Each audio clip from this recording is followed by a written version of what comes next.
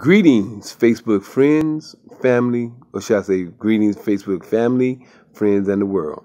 This is Mikael Eric Harris, better known as the Juice, also known as the Alkaline Water Guy. First, I'd like to say thank you, Creator, for another beautiful day, and for all that we have, and all that we will be and will be doing and coming to. Thank you for leading God in my tongue to share what's needed to be shared. I want to share some information that me and a friend were just speaking of, and there's some things that's been on my mind, but it was confirmed by me and this friend of mine I was speaking to, and they were saying that they feel like something's coming, and I was saying the same thing. I was saying I've been feeling and thinking about something coming as well, in my spirit, about certain things happening. Now, if you have seen some of my old videos or have seen some of the videos that I've shared about a dream I had back in 2008 when it was a three-part dream. The third dream was when I went to this like little private community and saw on the side of the building it said private community, after seeing a lot of graffiti and stuff on the ground where it looked like it was a big celebration the night before. Then as I was leaving, because the sun was coming up, as I was leaving out of the community, went over this brick fence, walked around it, and as I was walking through and past the garden, I heard this loud siren going.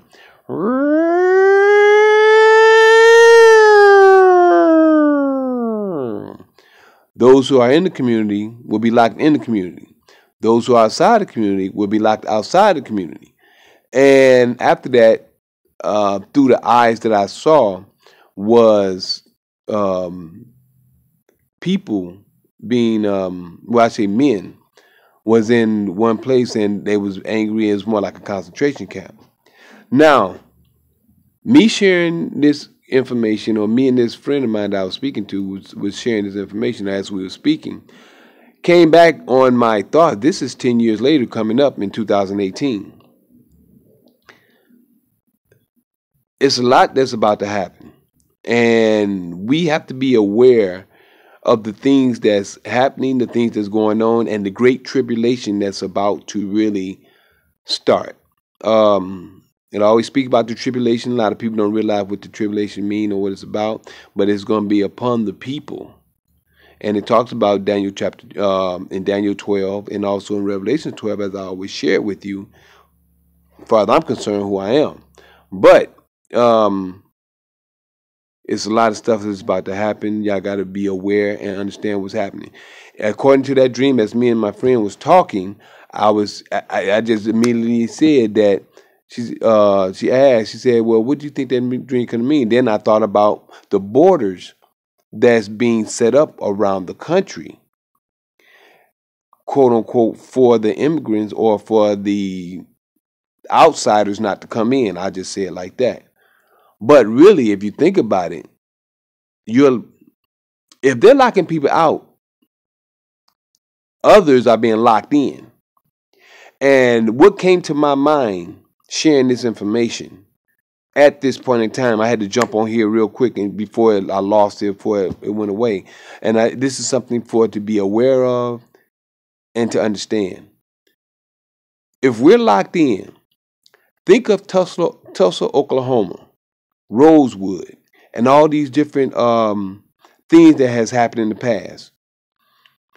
Those are small, minute situations that has happened compared to the way this country and the people that are running it at this moment in time can be. If they can feel like they can walk around and just do what they can, kill, murder, whatever, to people just because of who they think they are, the skin complexion, what have you. Think about locking people in and then doing the same situation. So this is something to be aware of. I'm always sharing information to be aware, but it's up to you to take that information and go from there. So this is something I wanted to share. Check it out, or at least think about it, Because if you understand, if the borders are being set up around, and if we're locked in, and then if Tulsa, Oklahoma, Rosewood, and many other things that has happened in time past, this is something far greater than those times, because those were just one city or small towns. This is a country.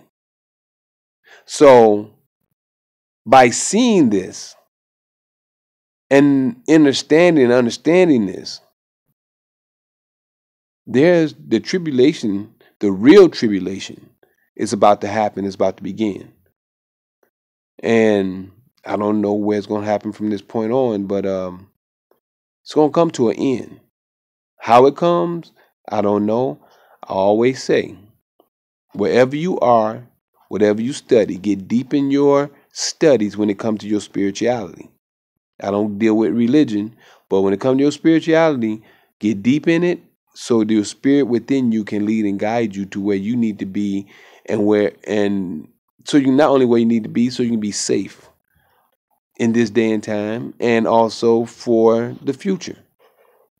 Because we're going to rise as a people, and we're going to be the anointed all over the earth. So if you're not in the fold of, and I'm just speaking, if you're not in the fold of the creators, or shall I say, if you're not of the anointed, because this is what the world is going to end up being. And if you don't understand scripture, if you really don't understand scripture, you don't understand that the creator is going to be in all those that's going to be on this earth. The anointed spirit will be in those in the earth. Those that don't have that spirit won't be here. And it's a cleansing going on. I always tell you, read Ezekiel chapter 9. Read Ezekiel chapter 9. You will look at it according to what it's talking about at a different time. But you, the people who know who you are, and the people who don't know who you are, the ones that call themselves, I'll just say African, American, majority of you are the children of Israel, according to the book. But I'm going to say according to the prophecy. So if you recognize those people according to the prophecy and who is talking about, because now they don't actually have a real identity. They are called by proverbs and bywords. Shine, nigger, I don't like using that word, Negro, Afro-American, black, all those different names are not correct names for a nation of people. But, we can only be asleep for so long. A cleansing is going on, and if you don't have the spirit of the creator or the anointing spirit within you, there's nothing I can say or do. I've been sharing with you for so long all the different teachings. It has the spiritual information in it.